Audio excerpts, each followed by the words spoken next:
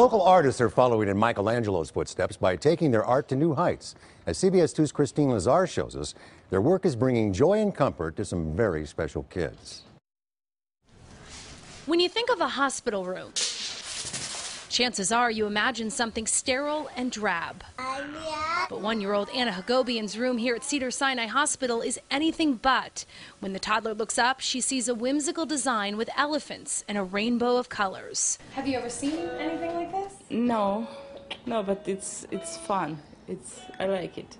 A nonprofit called RxArt is behind the ceiling decor. Local artists, many of them internationally recognized, have donated their time to transform nearly all of the rooms on the pediatric floor. And our goal is really to help the patients and their families take their minds off of their illness, even just for a moment, and jumpstart their imaginations, bring them out of their present situation. In this room, the artist used real leaves and foliage from back east to design a room that feels like a walk through Central Park. Something to kind of let your mind wander and think about the outdoors, especially in an urban hospital when you look out the window and you see more like streets and cars, to really get away from it all.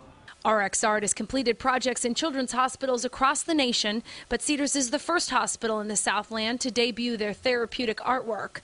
They focus on the ceilings rather than just the walls because the children spend so much time in their hospital beds. The nurses report the colors have also helped to camouflage medical equipment. They don't focus on the equipment, they don't focus on the IV pumps or things that they know are going to hurt them. By the end of January, they will have 16 rooms completed here on the pediatric floor. The nurses tell me at any one time they usually have about 15 kids, so that means that each one of them should be able to look up and smile.